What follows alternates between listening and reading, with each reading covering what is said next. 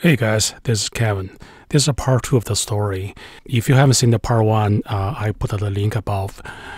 My customer contacted Epson for warranty, and Epson said, how about you keep the printer and I give you $120. And yeah, that sounds a good deal. So the customer come back for me to fix it. It's an easy fix because the clog is inside the tube. I forgot to turn the camera on. I'm sorry, I already cleaned the tubes. I disconnect the tubes from the printhead and then disconnect the other side here. Just pull it out. If you need a new set of tubes, you can just go to bchtechnologies.com and go to printer parts, Epson, and EcoTank tubes.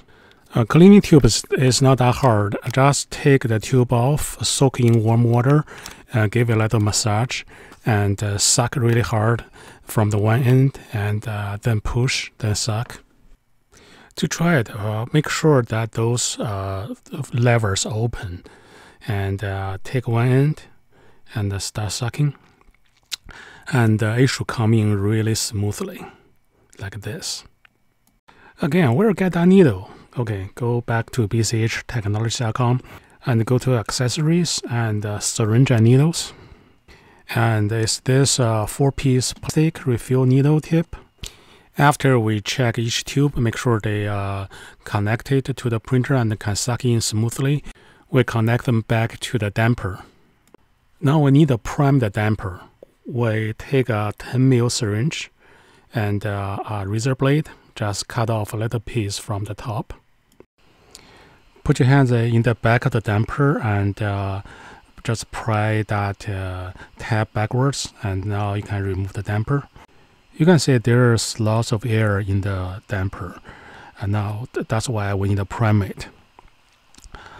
Hold the damper this way and insert the syringe and start sucking. The ink should come into the damper very easily and suck until you get the ink inside the syringe. It's easier to show you in a lighter color like yellow. Now we can put everything back and try it. Now the printer can print good pictures continuously.